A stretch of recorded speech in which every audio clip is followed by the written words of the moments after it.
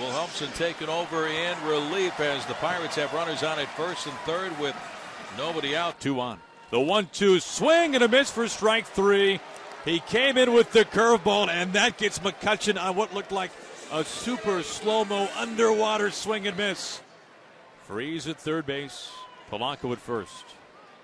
And the 8th pitch to Marte. He swings and misses. He rips right through a 95-mile-an-hour heater from Tom Wilhelmsen. He's thrown strikes with all of his pitches. Zunino sets up low outside the 0-2 swing, and a late one. Skipper gobbled up by O'Malley. Goes the short way to Cano to end the inning. What a play by Sean O'Malley in self-defense.